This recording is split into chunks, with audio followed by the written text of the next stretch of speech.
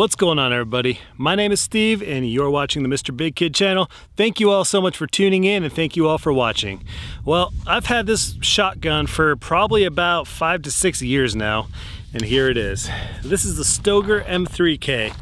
It's basically a 3-gun shotgun model based off of the Stoeger M3000 platform. Very familiar Inertia recoil system, just like the Benelli. And there's a couple features over the M3000 that the M3K has. So that being said, recent prices, I've seen this on Brownells, except with the 10+1 magazine extension tube, about $680. Essentially, Stoeger wanted a competition 3-gun shotgun from factory that you can buy. This is exactly how I bought it from factory. So I've done nothing to the shotgun the way you see it right now. I did buy an extension tube to give me 10+1 as well, but this is how I bought it. It comes with this standard size magazine tube. Off the top of my head, I want to say it's 4+1, possibly 5+1. I guess we'll find out when we do some shooting. It comes with 3 different types of chokes. This one, I forget which choke I have in it right now. I think it's the modified choke, but it shoots everything, and you can shoot slugs through this particular one. So that's something you always want to check. Make sure before you shoot slugs with your shotgun, make sure that your choke can handle a slug. Other than that, you have basically a polymer handguard right here, polymer stock, little rubber recoil pad. It has a little honeycomb soft pad right there. And yeah, so M3K, what makes it a little different is you have an oversized blue anodized aluminum bolt release button right here. And then right here, you have an oversized anodized blue aluminum charging handle or bolt handle right there. On the bottom, you have a widened loading port right down here. And it kind of has this little carve, makes it easier for quad loads, makes it easier to load in general, speed loads for reloading when you're out there in the competition setting. It's got a little blue Stoeger emblem right down here. So let's not talk too much about it. Before we do though, I will say it's very hot in the desert right now. Right now it's about 110 degrees out. So if you guys are lucky enough to find a shooting spot when you're out here in Arizona desert, please bring precautions to keep from being that next person that starts the forest fire. Bring a fire extinguisher, bring water, bring something to douse a fire out. Make sure where you're shooting there's no brush. Don't shoot steel in that direction. Don't shoot anything that'll create sparks. So let's just do our part not to burn the desert down. That being said, I love shooting outside and I'm allowed to shoot here, so let's take this guy out. I put thousands of shells through this shotgun with very minimal failures. Without further ado, let me set something up down there. We're gonna set up just a water bottle. We're gonna blast it with some birdshot. I got some slugs, I've got some birdshot, and I've got some buckshot. So here we go.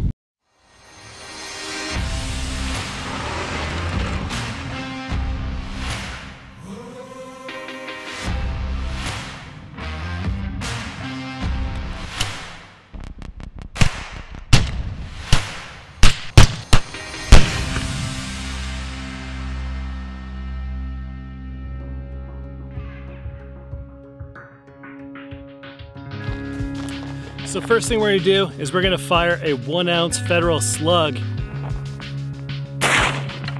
Oh, I missed.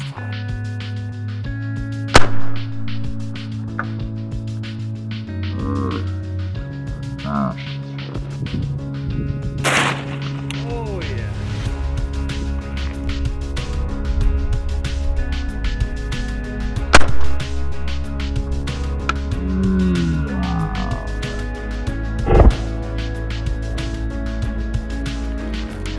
Those slugs do some damage. I know some of the question was, how many does this tube hold from factory? We got 1, 2, 3, 4. All right, so 4+1. So this is just some regular birdshot. This is Winchester white box.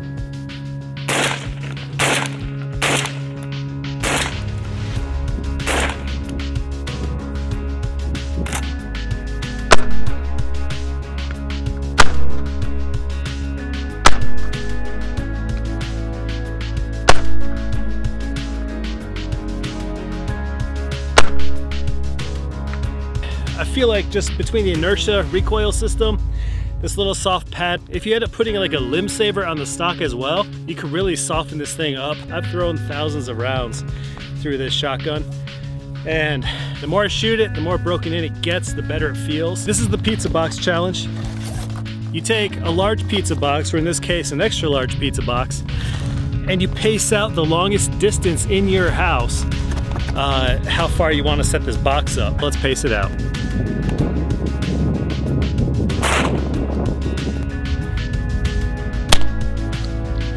Let's check it out. I'll bring it back. Here we go. Here's the pattern from about 60 feet away. If I had to guess, you got 1, 2, 3, 4, 5, 6, 7, 8, and 9. I'm guessing the wadding probably hit below or something. So that's from about 60 feet away with the Stoeger M3K with the modified choke on it, which is pretty much how I always keep my shotgun configured. Let's do some more birdshot. One thing I like with this shotgun is the expanded or the opened up loading port. It really helps with doing quad loads or just fast reloads in general. Kind of like this, you have 4 shells in your hand, right? And then basically you put the shotgun on your shoulder, put it in a loading ramp. I'm very slow at quad loads. That was 2 rounds. Take the second 2 and just stick them in.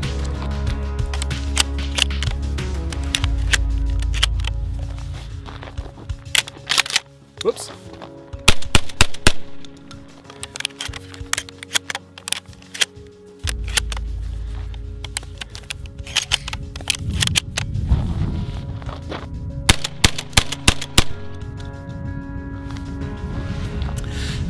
The Stoeger M3K.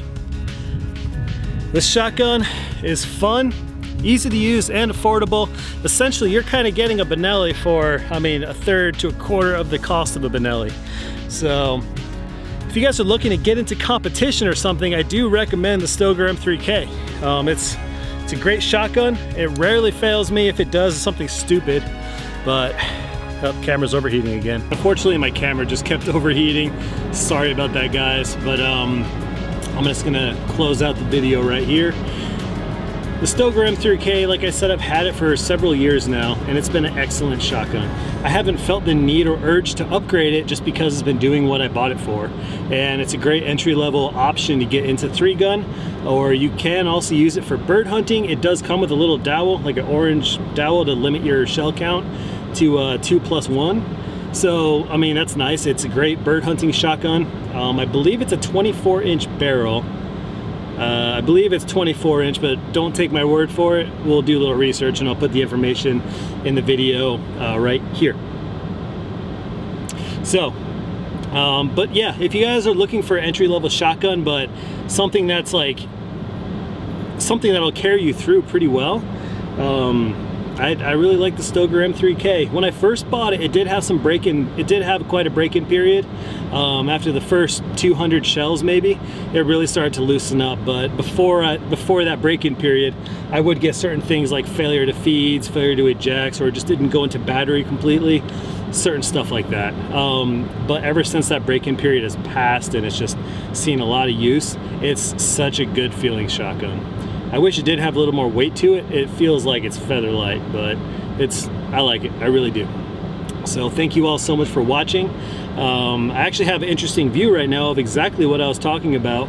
There is a forest fire, or a brush fire now, way in the distance over at Superstition Mountains.